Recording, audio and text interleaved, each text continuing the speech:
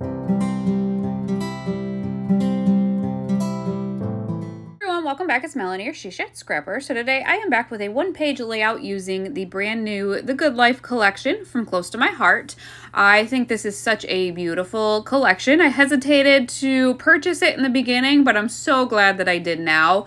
The colors, I just love the color scheme of this collection.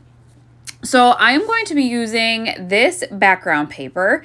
I absolutely love how there's kind of like some mixed media, some patterns, some images on it already for me. I don't have to do much to it. So love that. I am bummed, however, that the back side is the wood grain because I love that wood grain as well. So I used the wood grain on a previous layout and then I'm using this side for this one.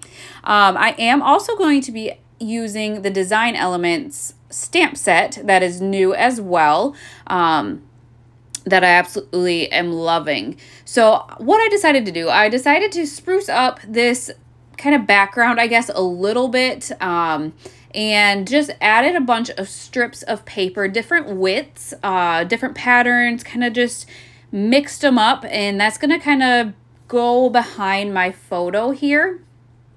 And I decided that I needed more. I wanted them to be wider than my photo. And so I ended up cutting another strip there.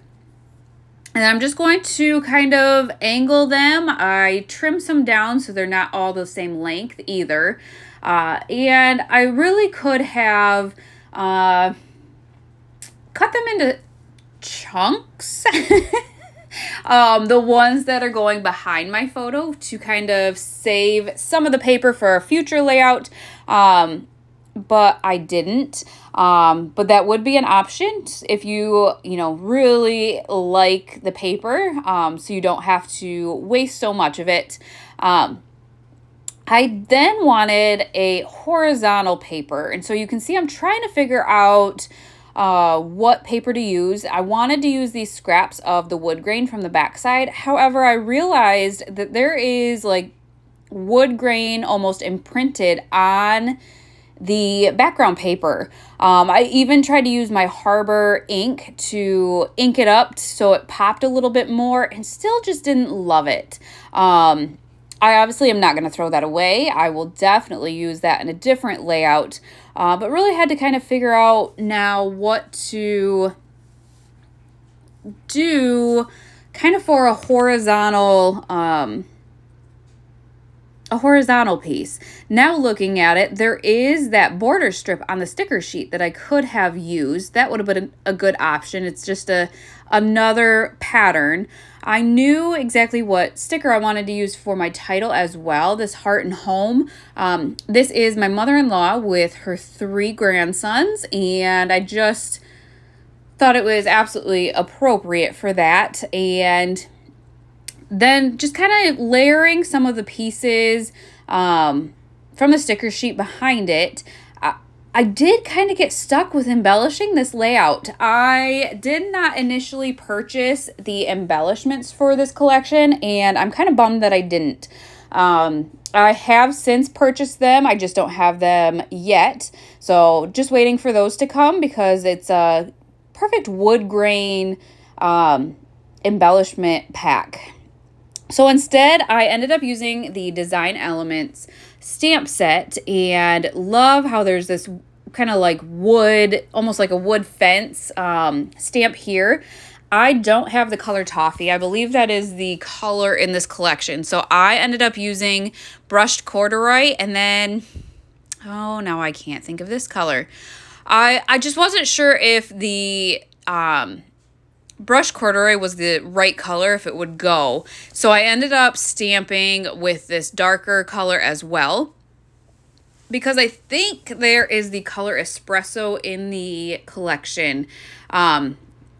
This stamp set does not come with thin cuts. However, I thought it was, I don't know, these were just super easy to cut. They are straight lines and really easy to cut. On the back side, you can see how I kind of stamped 2 at a diagonal, because with the brushed corduroy, 2 of them didn't really stamp as crisp as I wanted. And so I just made sure that to save paper that I stamped on the back side on the ones that weren't as crisp, if that makes sense. So I actually am going to end up using both colors.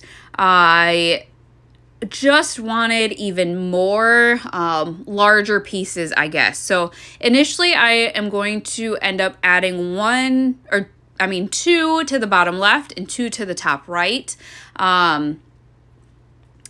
Spoiler alert, I do end up changing it and bringing those down so it looks like that wood grain, those wood pieces go all the way across the page underneath of the photo there. But I love how it just gives a great base for that bottom cluster. I felt like that, I don't even know if it's I don't think it's a milk jug. I can't really tell what it is, but I felt like it helped that pop a little bit more. So committing to the title, popping that up on some foam tape to give the layout a little bit of dimension. But this is where I kind of struggled. I do end up adding a couple of the phrase stickers that I felt like were perfect down to the bottom. But the pieces left on the sticker sheet, I wanted longer pieces instead of wider pieces, and I used up kind of the size I wanted on that bottom left image there. That's what I had envisioned for the top embellishment, if that makes sense. And there just wasn't anything that I wanted to commit to.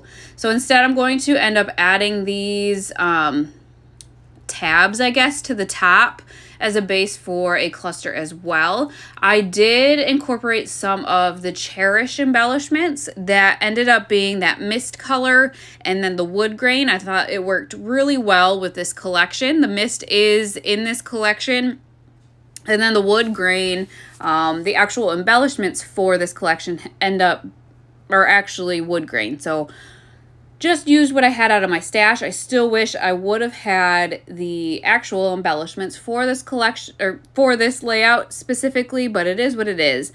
I did add that phrase sticker and a heart to those top tabs, and just really trying to figure out what to use. There's buttons, and just that didn't show up good enough on that wood, and so really just trying to figure out how to embellish this layout. This one was a little bit of a struggle. I love the background. Don't feel like it needs a bunch because, you know, the background's busy and the pattern papers are busy, but I just didn't love how it was. I like it a lot better now that I decided to move these pieces down. I just think it was maybe too distracting at the top. So I did move them down. So it does look like they go all the way through behind the photo. But that left now a big space at the top right for me to kind of play with, figure out what to place there. And so I ended up going back into my stash to find this wood grain embellishment pack from a different collection.